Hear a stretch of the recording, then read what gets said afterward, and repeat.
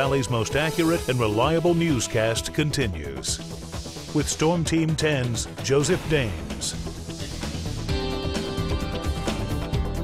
Well, happy Monday afternoon to everyone. I hope you're having a great day so far. The weather is cooperative, is nice. It's just slightly humid. We actually haven't seen a lot of humidity for the last week at least, and now it has made its return. You can see the heat index right around 89 degrees. Temperatures at 85 and the sun is shining. I do expect maybe a few more clouds to develop as we head through the afternoon as a cold front slowly starts to seep down across the region.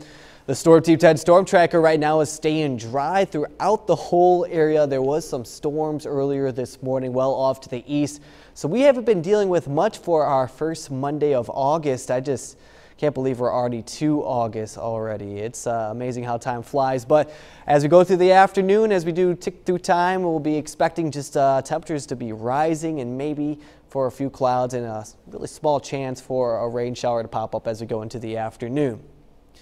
Behind all that, though, it's really going to cool off. We'll have temperatures dropping down into the upper 70s by the time we reach midweek. So 90-degree weather isn't something that we'll really be seeing over the next couple of days. As for today, we'll be topping off in the upper 80s. A couple areas might be pretty close to 90 degrees, but we've only seen 8 so far this year, and last year only 9. So it's been the humidity that's really been working with us for most of our summer. It's still felt a little bit hot out there, but really it's just been the humidity.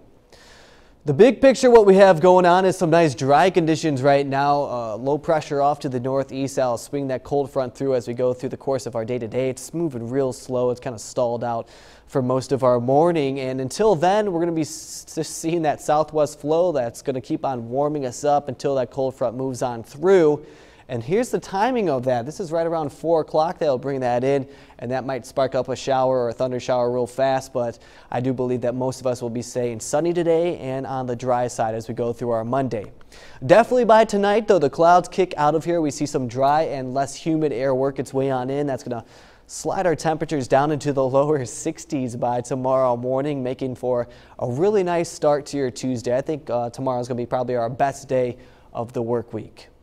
Futurecast at 7 a.m. Some clouds working through, but if you want to get out for maybe a nice morning walk to clear your mind tomorrow, it's going to be really nice. By the afternoon, we'll be right around 4 o'clock here, 3 o'clock in Illinois, and we're continuing to stay dry until probably Wednesday, where we start to have an area of low pressure move on through that could spark up a shower or some rain showers or thunder showers by the time we reach our Wednesday and definitely into Thursday. The river stages have been something we've been dealing with all summer, and finally we're starting to lower those levels. Here's the river stage right now in Terre Haute. This is at 14 feet, a little above that, but it's falling, and finally that flood warning is starting to chip away in some of the areas of the Wabash, and the White River is now no longer in effect. So that is good news, especially since we've been in the flood stages just about all summer.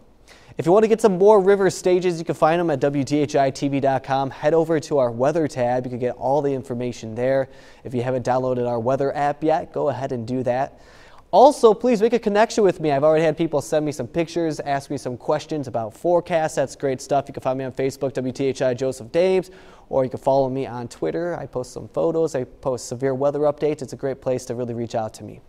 7-day forecast, I left that small chance, that really small chance for a pop-up rain shower as we go further on into our day-to-day. But beyond that, it looks really good. Our Tuesday here is really nice. A lot of sunshine for our Tuesday, temperatures into the 80s before we cool off and see some rain showers Wednesday and Thursday, making for a nice weekend.